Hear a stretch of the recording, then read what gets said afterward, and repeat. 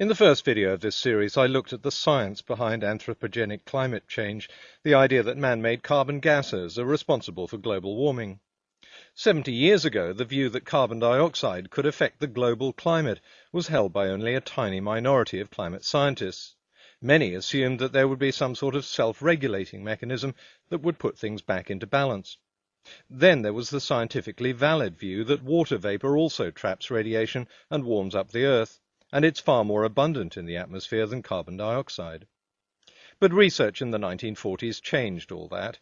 Guy Stewart Callender, a British engineer, showed that radiation absorption is not even.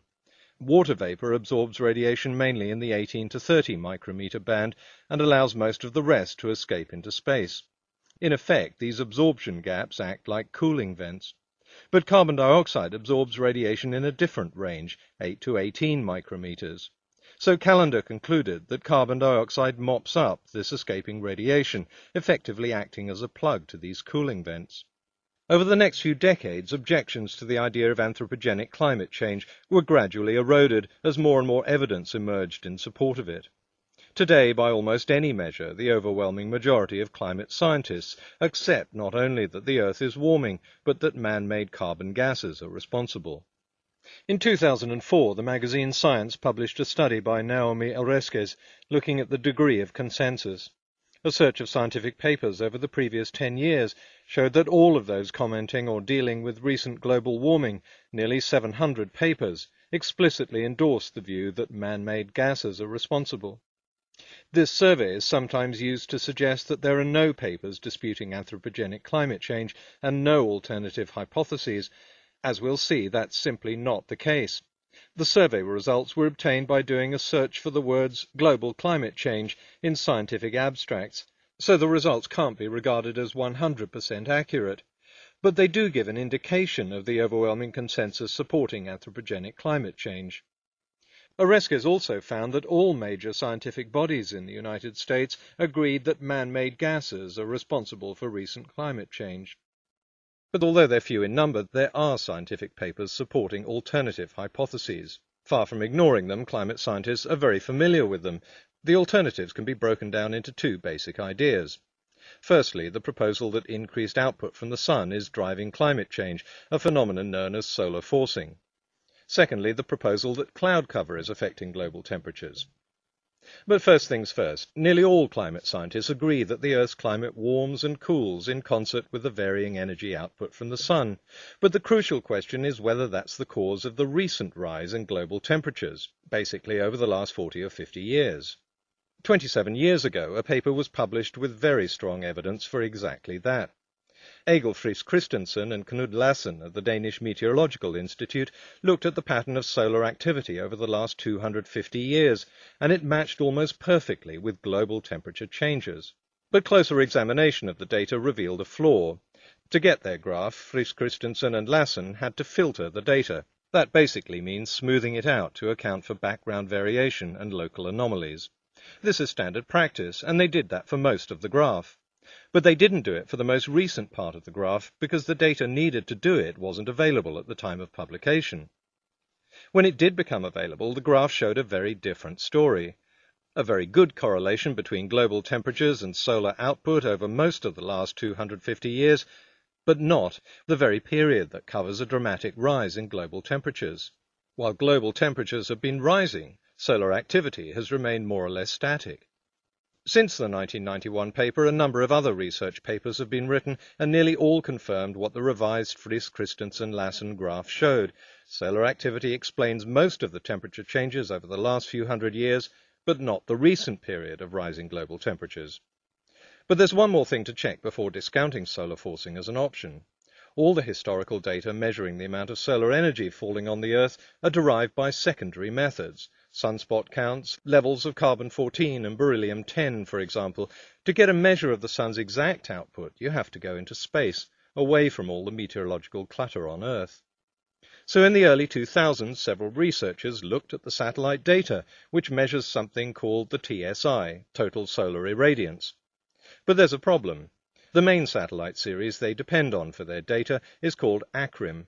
The first ACRIM satellite, ACRIM-1, was in orbit from 1980 to 1989, when it was due to be replaced by ACRIM-2.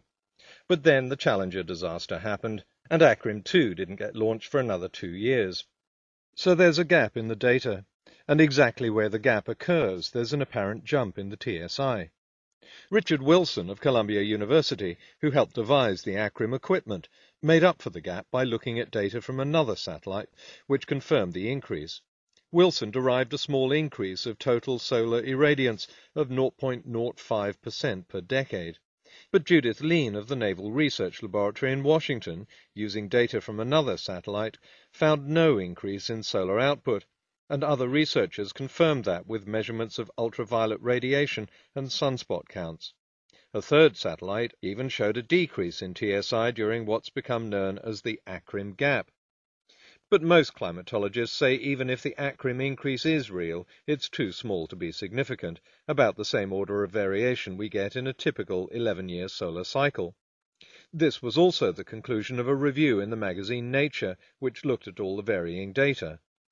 The bottom line on solar forcing is that a lot of studies have been done, and this is far from an issue that's being ignored. Output from the sun is an important factor driving the Earth's climate.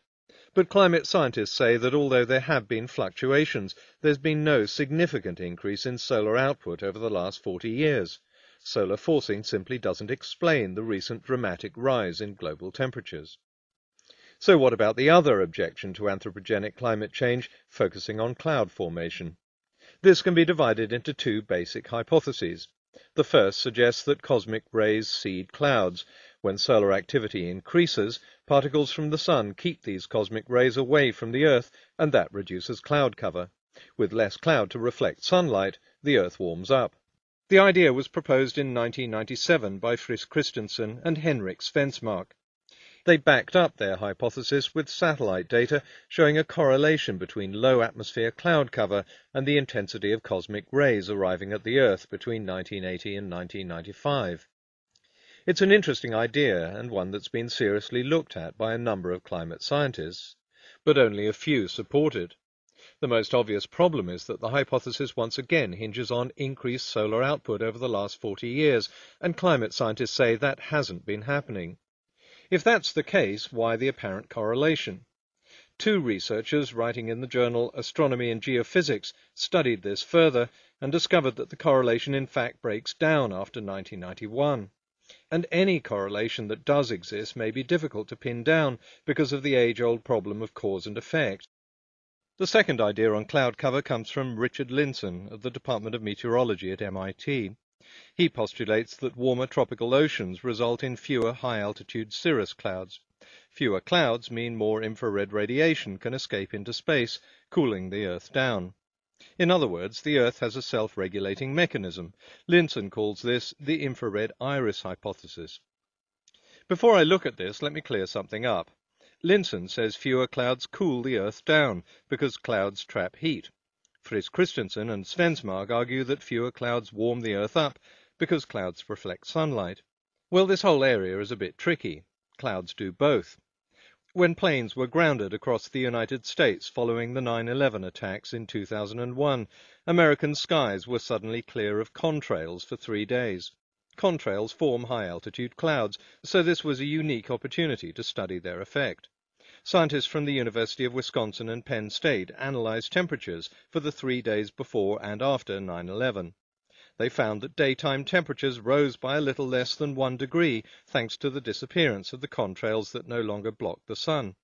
But nighttime temperatures fell by an equal amount because the contrail cloud cover was no longer there to act as a blanket, preventing the escape of infrared radiation into space.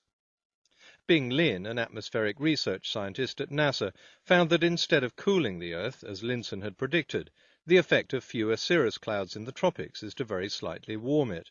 Lin also couldn't replicate Linson's results on increased cirrus cloud formation, and he soon found out why. Linson had chosen to base his model around Indonesia, which has the warmest pool of water on the planet. So it's not typical of the tropics. Lin found that over the tropics as a whole, the increase in cirrus cloud cover from warmer temperatures is much less than Linson had predicted. There are other factors affecting the Earth's climate, most notably volcanic eruptions, but climate scientists agree that this isn't a significant factor in the current period of global warming. This and the previous video covered the science of global warming and the scientific debate among experts. In the next video, we'll descend into something far easier to unravel, the urban myth swamp, as we try to sort out fact from fiction and track misinformation back to its source.